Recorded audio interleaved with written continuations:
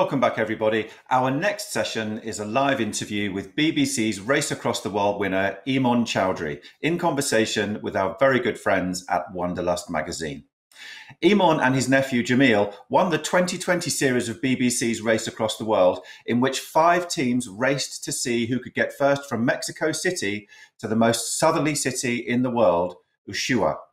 Emon and Jamil then won the hearts of the nation when they donated most of their winnings to helping street kids in Brazil. If you'd like to ask Emon a question, just post it in the live chat box and Lyn will ask as many as she can during the session. Good morning. And if you're joining us this morning, then it is 99.9% likely that you were as gripped by Race Across the World Series 2 last year as I was. And of course, it came at the perfect time too, giving us a travel fix just as the world, well, and certainly the UK, went into lockdown. And spoiler alert, you'll know it already, but Emon Choudhury won it with his nephew Jamil. And I think they really grabbed us throughout the series. We fell in love with them basically and felt the emotion, felt them getting closer together. And then, of course, by the end of the series, well, as we know, they did the most huge and generous gesture, which touched us all. And so it's a huge pleasure this morning to chat to Emon. Welcome, Emon. Hi, Lyn, you okay? Yeah, good, thanks. So where are you sitting right now? Just on my couch, nice and settled in And is that Bradford, Bradford? unfortunately. Yeah, yeah. Unfortunately, Bradford, I was going yeah. to say that Columbia ad, that must have taken you back. Yeah, it did actually. When I was watching that Colombia, the one thing I do remember from Colombia is the colours, the vibrant colours, and yeah, the ad had it. And that's the best thing that I remember about Colombia. It's just, especially, I Yeah. think it was in Guatape, where all the houses on the street are on different, like, fluorescent colours. And yeah, it was a great advert, brought back some memories. Oh, gosh. And you hadn't been to Latin America at all before, had you? You had travelled a lot before, but not to Latin America. Yeah, I've never been to Latin America. No, I have been to Mexico about 10 years ago, but that was just literally Cancun, and that was spring break, and that was just after university, which Okay. was yeah, it's a bit different experience altogether. Different experience. Yeah, I bet. So with Race Across the World, I mean, how did it come about? Did you see an ad? You know, how did you apply for it and why? Yeah, so my nephew applied to it, and he told me that he was applying to it. It's one of them things. You just don't think you'd get onto it, and I've applied to a few things in my time, and I told him, nothing's gonna happen off it. And he rang me up on the night, on the deadline night, and he said, "Oh, can you do me a 1 minute video?" And I told him again, nothing's gonna happen. So I gave him like a 1 minute video. I was actually in my bathroom when I did this 1 minute video, and I sent it to him. And then literally a couple of months later, they gave us a call, and I was just like completely shell shocked.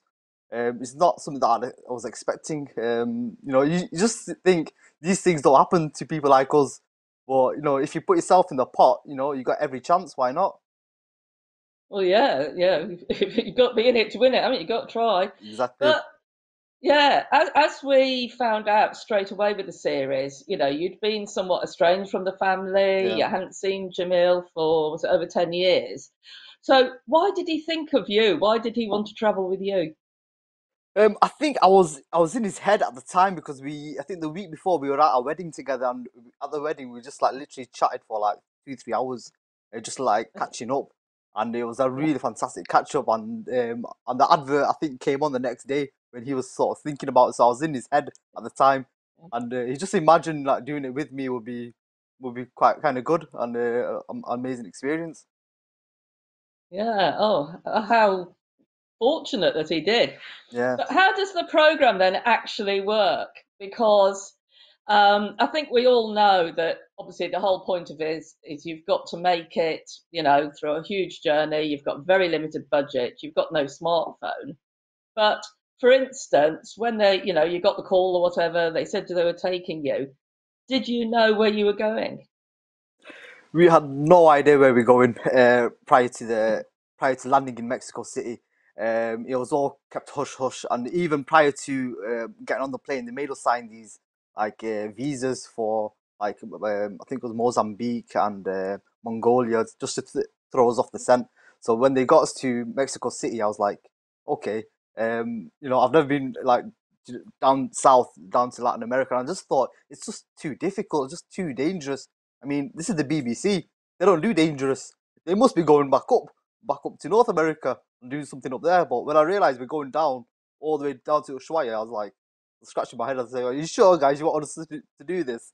And so yeah, it was just amazing. And I was a really shock because I'd done a bit of research thinking of all the places that I could have gone and around the like big journeys, and I just never assumed it would be South America. And of course, you didn't have any Spanish, did you? No, No. no, nothing at all. I couldn't do none of Spanish at all. Good old hand Yeah. language. Well, exactly. I mean, we'll come on to communication, I think, in a bit, because I think what really struck us, all of us watching it, was how you and Jamil were probably the best out of everybody at, Mm. though, communicating with locals. But remind us, you have an incredibly tight budget, don't you? Is it something like £26 Yeah, a day? that's right. Yeah, so that's And yeah, it's £26 a day, and that's for everything. That's food, accommodation, travel, any other like amenities that we want. So that's everything, which is actually nothing at all. Especially when a bus ride will cost you about $50. Do you know what I mean? So it was nothing. yeah, no, that must have been one of the biggest challenges. I mean, were you hungry? Sorry, I mean, I've just had my breakfast, so I'm thinking of Yeah. food, but did you get hungry? I mean, were you having to deprive yourself of things like, meals, drinks, and obviously, I'm sure you were having to go without showers and things at times. Yeah. So, how much of a deprivation was it? It was a lot of deprivation, to be fair. Food was a luxury for us because we spent our majority of our money on travel and getting from A to B. So a lot of the days we didn't eat. We would constantly have water with us, and even water was almost hard to come by at times. So yeah, not just food. It was just like sleep as well. We spent a lot of times on overnight bus journeys, 24, 36-hour bus journeys on really horrible buses. So it was tough. But the things that we had to look forward to was the checkpoints. And as soon as we got to the checkpoints, then maybe we could eat properly and let our hair down and have a wash and get back to a bit of normality a little bit. Yeah, because obviously, yeah, the checkpoints and obviously the way the series Mm, ran was you reached a checkpoint at the end of each episode, and it always looked quite luxurious. So, were yeah. you typically there, for what, 1 night, 2 nights? Yeah, roughly. Yeah, majority of the time just one night usually, and we're back off the next day.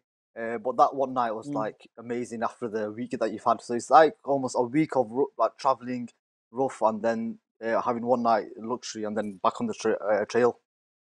yeah, and you've obviously must have somebody or some people with you filming you, Yeah. which must be strange as well. I mean, how did that feel? And like, what kind of crew have you got with you, and how did that feel? Yeah, so we're given two producers that carry cameras, and then we've got like a security person and a sound person that travel everywhere with us. And you can imagine, everything that we did, they did. Every bus that we went on, they went on. So a lot of the experiences we had, they had. So you don't really get to see that behind the camera footage, especially if you remember Rainbow Mountain when we climbed up Rainbow Mountain. Like that was a struggle. It was a tough mountain to climb, but they had to tackle that with all the camera equipment, the sound equipment. So my hat goes off to them for what they did, and we almost became a really close knit family because we were in Mm. each other's pockets every day, every day. So yeah, it did get a bit getting used to having a camera in your face and like talking about your feelings and stuff like that, and you just got used to it, I guess. After a couple of days, I just found it a bit odd, but after that, just roll with it. Mm. Well, yeah, I guess it gets to that stage where you are just ignoring it. And I see that somebody who hasn't seen the series but is watching Yeah. asked, will it be repeated on BBC Two? I mean, It's actually on iPlayer, isn't it? I'm pretty sure it's on the BBC iPlayer, and you can find it online. So do That's go and right. watch it straight after this. We order you Yeah, to. 9 hours worth. Yeah, great to see the questions coming in, and we will be getting on to them.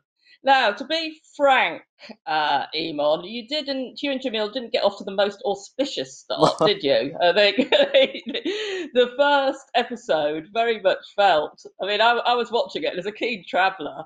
I'm trying to think, right, who's going to be the good ones here, And I've got to say, I didn't fancy you and Jamil as winners. There's no way I'd have bet on you two.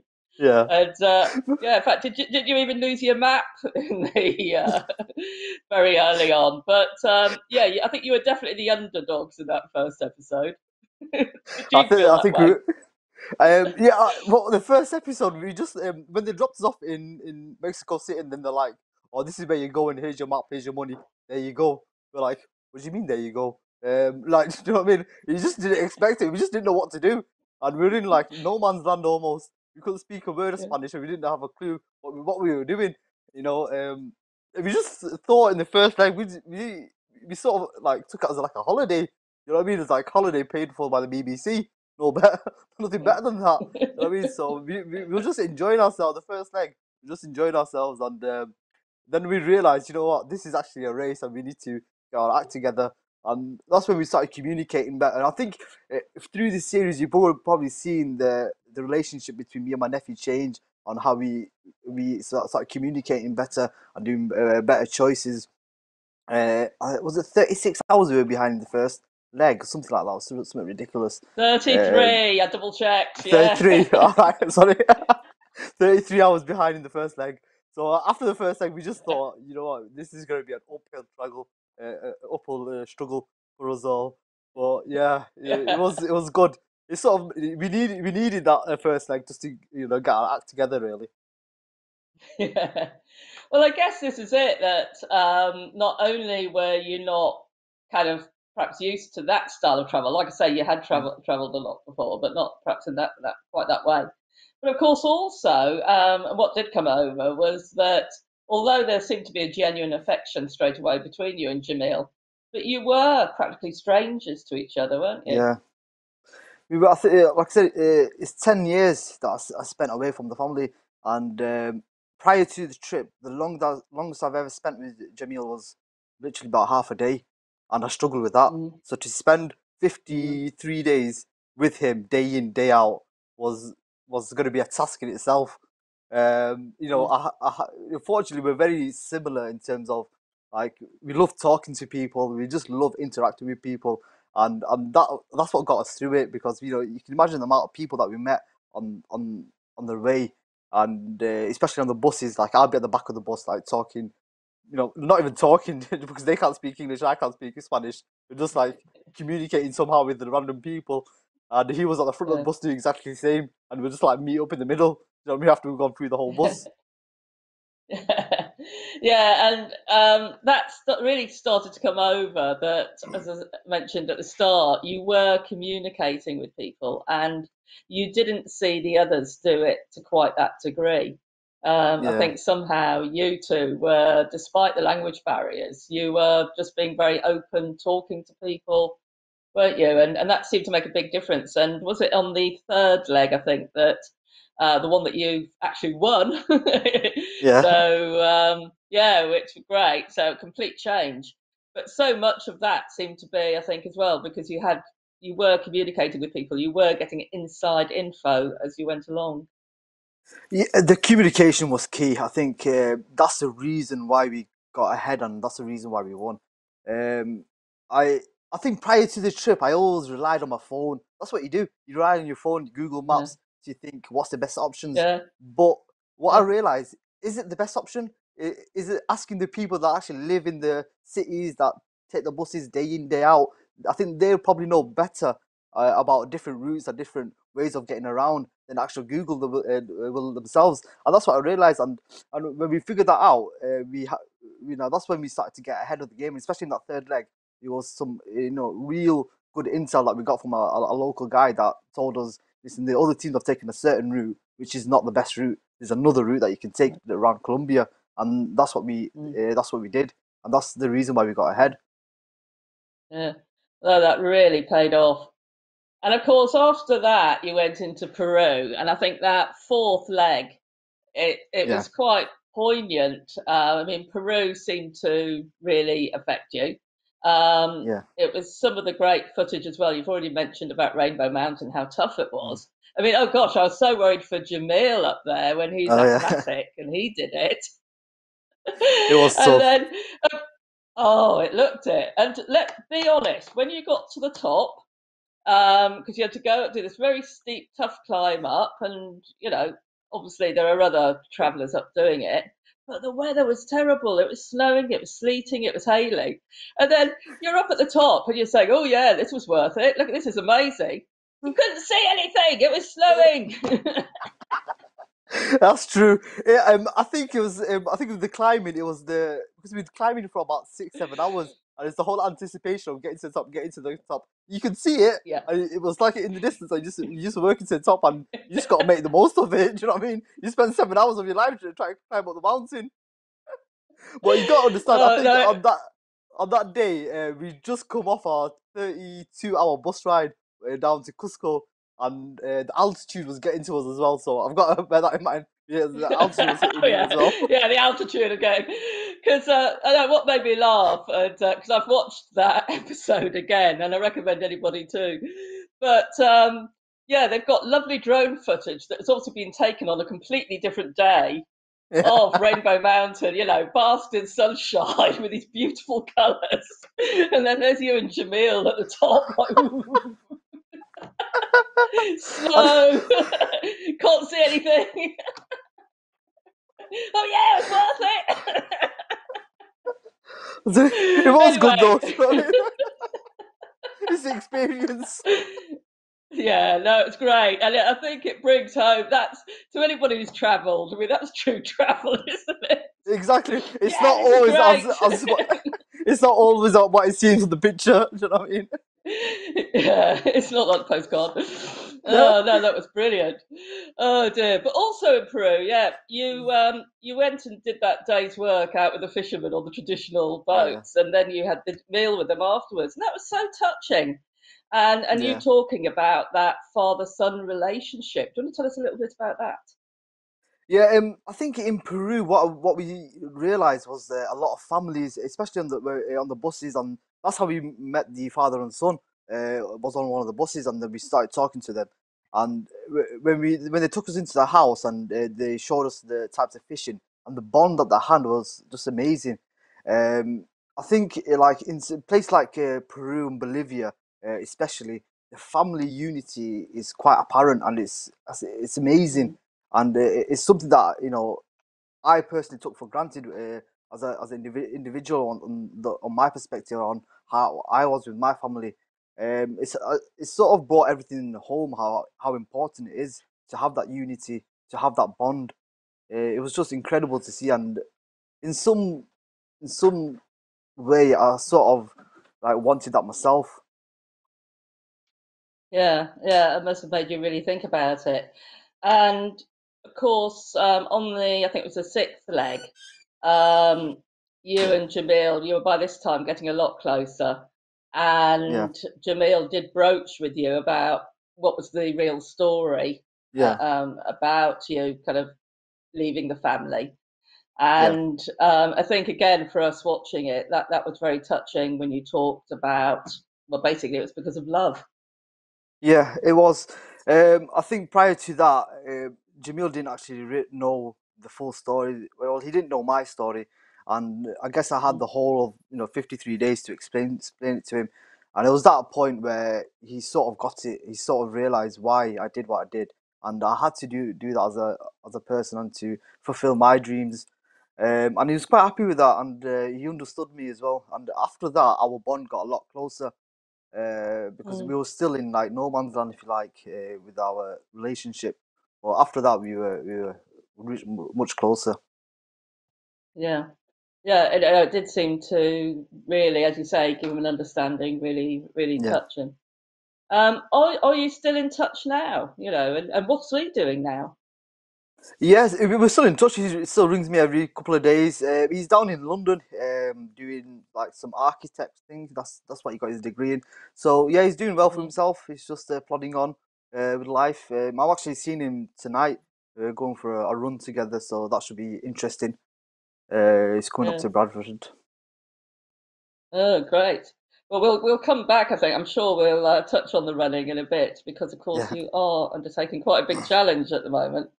But meanwhile, back in South America, and gosh, I can't believe there's somebody watching who hasn't seen this program. You do. I'm seriously ordering you to go onto iPlayer after this and yeah. catch up on them all. They are so gripping. Um, but I think as it goes on through the different legs, the enormity of it, because I think was it 25,000 kilometres you were doing, and the whole enormity of it, your budget's running down. You are thinking because you guys were behind on budget nearly the whole time. Yeah. Yeah, so it's if anything, it is getting tougher and tougher. Did it feel that way to you? I mean, were you ever concerned that you might not finish? I think there was a certain point in Buenos Aires, yeah, it was Buenos Aires there, where I actually thought, you know what, we were not going to make it to Mendoza. We just did not have enough money to get there. We looked at the map and we realized how far it is and the costings, and then we could barely just make it to Mendoza. Um, Even hence, after that checkpoint, we worked straight afterwards because we had to get onto the next part of the race. So yeah, I think it was more towards the end when you realise your budget is like really dwindling. You might not make it to certain places.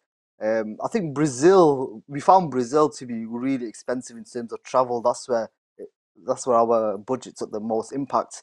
And also we sort of we didn't think that would go all the way across Brazil either. Because you can't not do South America and not see Brazil. So I mean, it's such a huge part of it, and I'm so glad that we did do Brazil. It was incredible. But yeah, the budget was crucial to us, and it was stressful as well. Because Mm. on one hand we didn't have enough money to travel, and on the other hand, we had to work to travel. But if we had to work, we had to stop, and we'd lose our place in the race. And that's what we Mm. did do in the seventh leg, where we actually lost our first place to second place because we had to work. No, exactly. And obviously, as you say, you'd been first in the previous leg, and by this point, I think you had Mm, become strong favourites to win. But I've got to say, the working bits, they were some of the most interesting parts of the programme, mm. frankly, because I guess, again, it shows the contestants, and I guess, and particularly, yourself and Jamil, interacting with local people. How did you feel about the working? Was it an irritant that you were going to have to do this, or did you find it rewarding? I found it liberating, to be honest with you, because you can imagine these long bus journeys that we did, and then we had to work, and the work sort of broke up a little bit. It made the trip almost worthwhile because we'd race through like certain countries and we couldn't see certain places, but we had to work, and the work sort of compromised for that because we got to understand the people, the culture, and what they're about. And in some of the instances, we got fed like the traditional food, and it sort of compromised us not seeing the sites. Like in Brazil, there's so many sites that we didn't see. Like, you're talking a lot. But I guess meeting the families and traveling with them and working with them, it really did help us with that. And I found it liberating. I really did, and it's something that I'd Good. love to do afterwards when I go on my travels. Right, we spend more time with local people in that same Yeah, way and yeah. working with them. Yeah. Like you say, you did miss out on a lot of the sites. Was that Oh yeah. frustrating? Mm. Yeah, it was really frustrating. When I look back on the trip, it's probably my biggest regret of some of the sites. And I think there was one point where I think it was Costa Rica. We traveled through Costa Rica on a 26-hour bus journey. We didn't even stop in Costa Rica. We just literally just traveled through it. And Mm. Costa Rica's such an amazing country, and I knew a bit about Costa Rica already beforehand, and I was so gutted about that. And that was my biggest regret is not seeing a lot of the sites. Mm. Well, you can go back, but, Yeah, and yeah. I'm sure you will one day. Yeah, Eventually. eventually. As you said, Brazil used up quite a bit of the budget, and um, Yeah, so the Brazil one, there was quite a lot of budget. You missed out on quite a few of the sites there. And sadly, we've lost Emon. We've got problems in Bradford. We're hoping to get Emon back in a moment. And thank you for bringing your questions in, putting your questions in the chat box. And as soon as we've got them back, we'll be able to get onto those questions. And as I say, even if you have seen the programme, I do recommend going back and watching it again on iPlayer. And so while we're waiting for Emon, why don't we watch a video and which shows a bit about the trip and also how it impacted him and what he's done since. It shouldn't be like this, man. It should not be like this.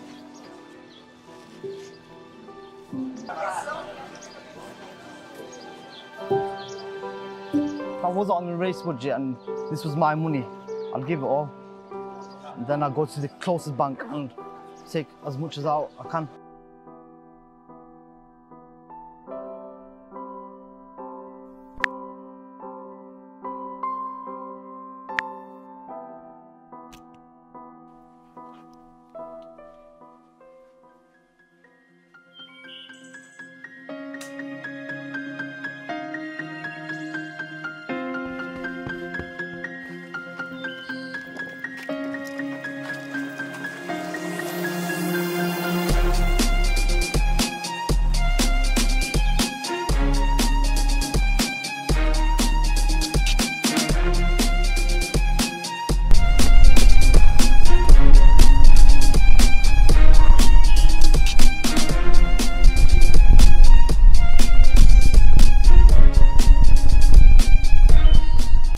Last year, me and my nephew took part in the BBC's Race Across the World, where we raced across the whole of South America. We came across a lot of kids sleeping rough on the streets, and we were taken back by it. This year, I'm trying to raise £100,000 to try and build a school in Nepal with the charity Orphans in Need.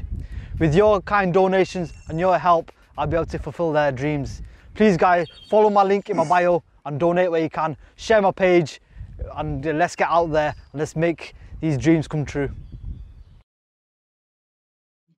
Hi, Emon. Oh gosh, Hiya. so sorry, there seemed to be a technical blip there, but it's great to have you back on, and it gave us an opportunity, obviously, to play the video. Because, of course, I was just getting on to the thing about Brazil. And Yeah. obviously, Brazil, beautiful country. As you said, you felt it was a shame you had to miss out on so many sites. It was also the country that was most expensive and ate up a lot of your budget. But obviously, let's probably changed your life in another way. We saw you in Sao Paulo, and we just saw a little bit of it in the start of that video. So can you describe to us what happened that day? Yeah, even watching your clip back, especially that little bit of footage that you've seen in Sao Paulo, it all brings it back to me a little bit. I think throughout the whole race across the world, we've seen a lot of poverty, a lot of kids sleeping rough on the streets. I can give you quite a few stories of what happened in Peru and in Bolivia, but it was even in Brazil where we actually came across these street children. And when I was there, I remember I said to them, I will come back and help you guys, and I will do what I can, and that's what we did. I think you probably know yourself with travel. When you go to these deprived countries, you see a lot of poverty yourself, and it's like that phrase. You've got to see it to believe it. You've got to see it to experience it, and that's what it was. When it's there, stood in front of you, happening in front of you, you just cannot ignore it. And that's what it was, and that's what, it got to us all, not just myself, but my nephew, the whole team. So it was an experience, and it was something that I'll live with for the rest of my life. Yeah. And so you obviously carried on down towards Ushuaia. There were a couple of more legs to go.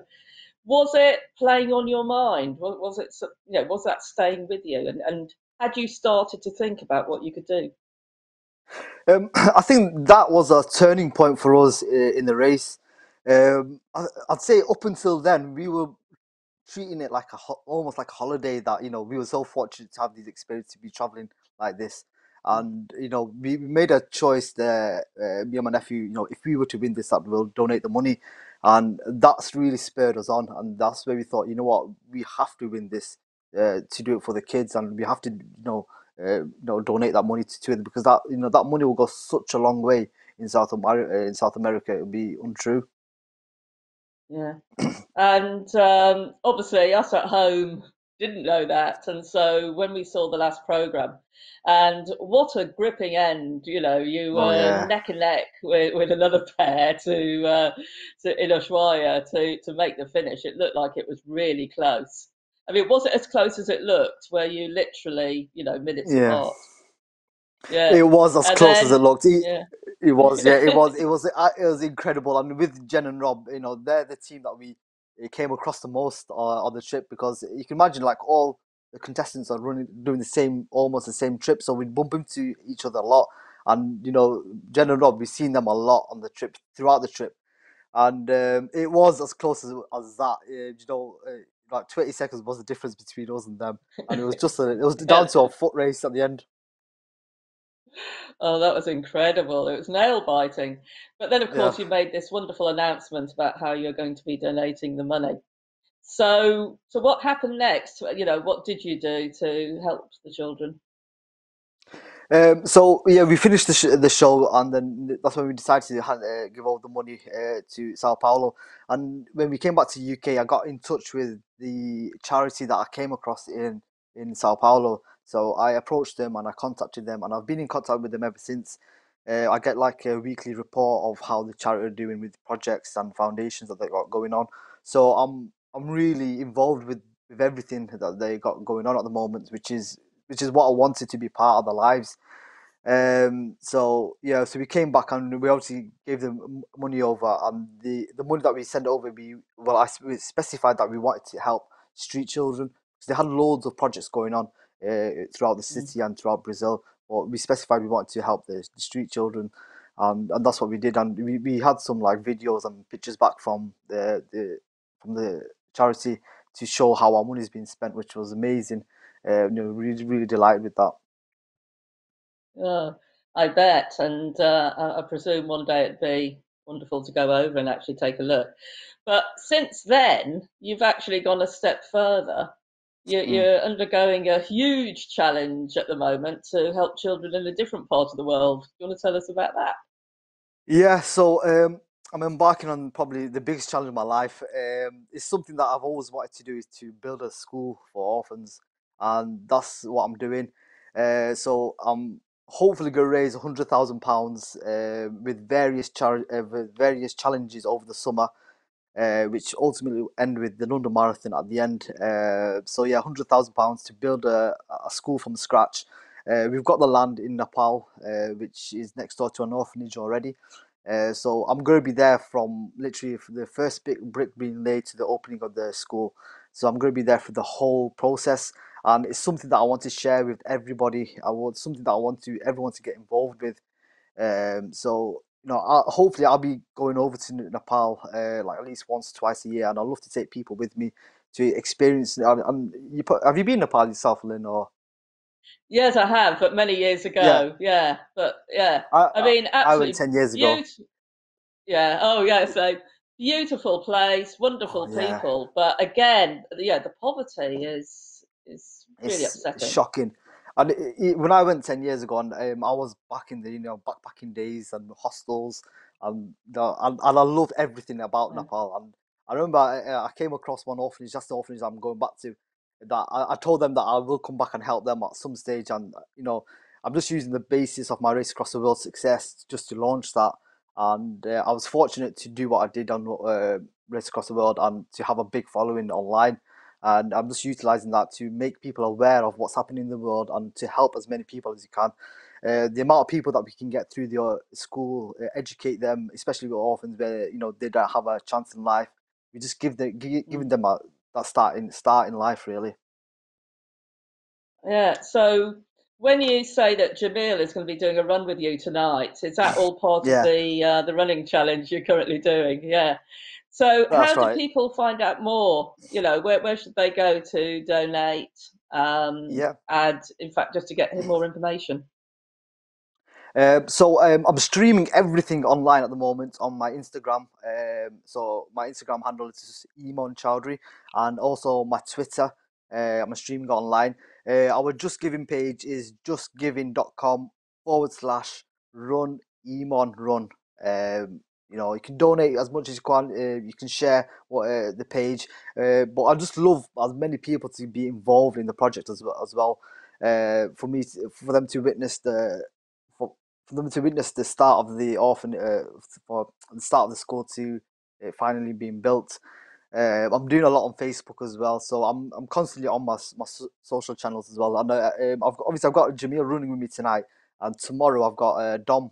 You remember Dom from Race Across the World? Oh yeah, He's yeah, uh, yeah, he, he's running with me, and last week Joe and Sam they didn't run; they sort of walked around with me for a bit of the run, yeah. and that was nice. So yeah. Oh, brilliant. And that's wonderful that you've all kept in touch and also that they're Yes. supporting you on this. So, how fantastic.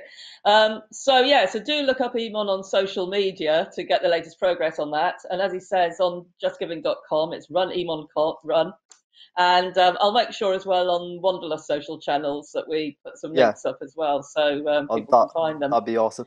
Also about the run, I forgot to mention it. I'm doing 200 kilometers during the month of Ramadan. Ramadan, we're obviously fasting 17 hours a day, so I'm doing 7, 8, 9 kilometers a day after fasting. So no food and water throughout the whole day. I'm doing that run Yeah. just to make it a little bit interesting. You're a glutton for punishment, Emon. I'll say I am. that. You don't make life easy for yourself, but how brilliant. Okay, I think we should take some questions because we've Yeah. had a lot in. So let's have a look. Somebody says, had you watched the race to Singapore before you did it, which I was the first didn't series? watch the well. I didn't watch it up until literally about 3 weeks before we went to Mexico City, and I didn't even finish watching it. I think I watched the first 4 episodes, so I sort of had an idea of how the program works, but to Singapore, it's completely different to our trip. Do you know what I mean? Yeah, Because in South America, you probably know yourself, there's no trains at all, which is amazing, which I yeah, find weird. There's no trains at all. yeah, It's all yeah, bus journeys and boats. yeah. No, absolutely. No, very different experience traveling there. What was the scariest experience that you had? Was there a scary experience? Um, I think there was quite a few scary experiences, but the most one experience was probably in the Darien Gap. To get through with the Darien Gap, it's a massive gap between Panama and Colombia, and it's just dense forest. To get around it, you have to go on this like boat, which is for 9 hours, and this boat is a very small. I'll say it's like a dinghy almost, and it's like you're on there for 9 hours straight. And it was some stage of that trip where I thought, what, maybe we were going overboard, and there was like 8 people on this like little boat. So yeah, that was a bit weird, and they did actually record it, but I didn't think they showed much of it. I think they used a lot of the drone footage afterwards for that because we were just all over the place that day. Well, I guess, yeah, I think that'd be interesting, wouldn't it, to see the kind of the bits they've had to cut, because I'm sure Mm, there's a lot of interesting stuff there. yeah, A practical question from somebody. What happened? You've got a crew with you, but what happens, for yeah, instance, if there's only 2 seats left on the bus? yeah. What did the crew do? So we had to make sure there was a minimum of 4 seats on the coach. So Mm, basically, it was me and my nephew, and the two producers will always stay with us. The other guys, they could get the next bus, or well, they can get a taxi if they wanted to. In fact, they did get a taxi, to be fair. And they'll follow us in the on the bus. So we just had to make sure there was 4 seats at all times for them. yeah. Yeah, so that's an extra headache that obviously we didn't Yeah, see. Yeah. we did actually. And We did somebody's actually. asked, We did actually miss a few of the bus journeys because of that, because there was only like 2 spaces left. They're like, sorry, you can't get it. oh, that must be frustrating. Yeah. Oh dear. Um, who did you consider your biggest competitors? Initially, I thought our biggest competitors were going to be Dom and Lizzie. Blonde hair, blue eyes. People help them. Do you know what I mean? But I think later on we just realised Jen and Rob were quite savvy in the way they travel and the way they spent their money. I think after Brazil, we thought, yeah, it'll be Jen and Rob. That'll be our most competitors.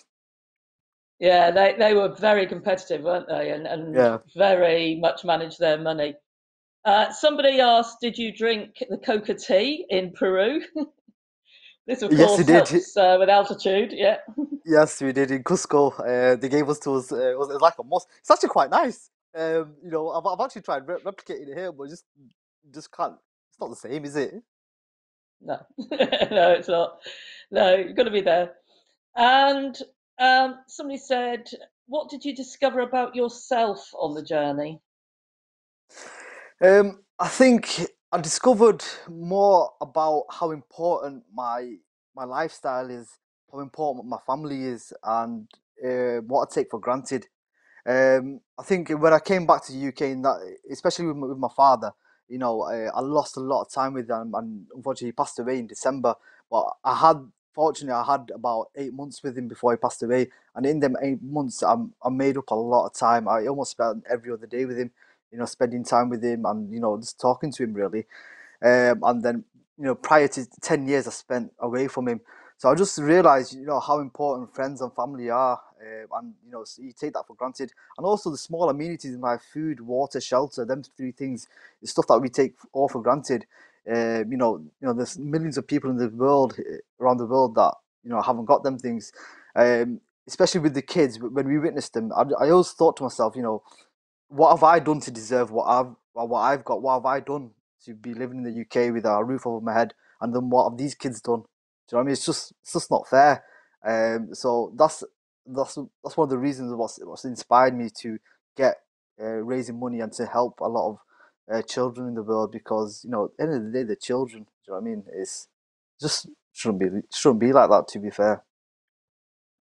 No, absolutely. And it sounds as if, this program, this series has made a lasting impact on you. Yeah. Do you think it has? I mean, that's wonderful. That's that story about coming close to your father. But do you think as well this is going to impact your life going forward? I think it has, yes. Race Across the World was amazing in so many respects, but the biggest thing that I'll get from it is having that idea, or having that realization of how bad it is in the world. At the moment, I just want to do as much as I can to help others that are less fortunate, and Mm. that's the best thing I've got from Race Across the World. It's just that, really. Yeah. Well, that has been so inspiring. Thank you so much, Emon. I mean, Yeah. I was already a massive fan of the program, and I'm sure everybody watching was, but also the impact it's made and the way it's helping as well now so many children in the world is Yeah. incredible and so heartwarming. I might have to come to Nepal with you. I think. I think Oh, Lynn, that sounds I would incredible. love that. I would love that. Like I said, it's once the school's up and running, it's going to be an open invitation to anybody that wants to come. And the more Well, people that go over and experience it and help out in this school, even if it's anything that you can do, it doesn't really matter. It's just being there, being part of the journey will be amazing. And yeah. it's just outside of Kathmandu, so you've got a bit of everything in Nepal, haven't you? You've got a bit of the historic side, the culture, you Yeah, got the Himalayan heritage, mountains, everything. scenery, everything. Oh, brilliant. Well, let's just finish on that note then. And we're going to play the video again so everybody as well can Thank see you. that. So thank you, Emon. That was brilliant. No problem. Thank you, Lynn. Right.